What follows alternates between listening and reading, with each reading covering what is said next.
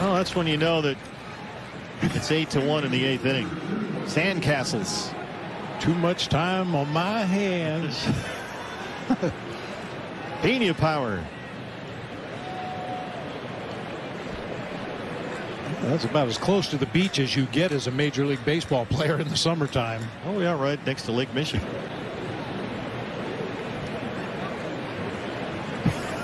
Let's really put some thought into this.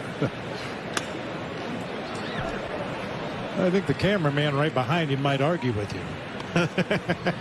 Hey, could you move? You're in my shot.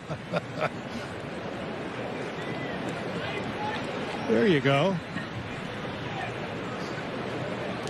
Who's the hitter? I don't know. I can't see. 2-1 on Jake.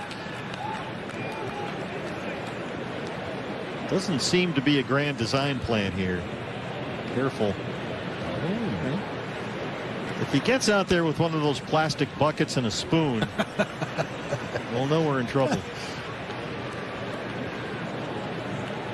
It's a real life version of Sim City. Right? Build your own little village. And a seed on top of everyone. There you go. That's nice. It's a nice touch. Nice finishing touch. Boat that has been created from the mind and hands of Lourdes Gurriel Jr. I think what you missed was the fact that he actually poured water in the moat to try and elevate those sunflower seeds. And the drainage here is so good that it just dissipated immediately. I don't know if he can rectify that before the night is done. The fans over here near the dugout are starting to chime in on this as well. It's been a fascinating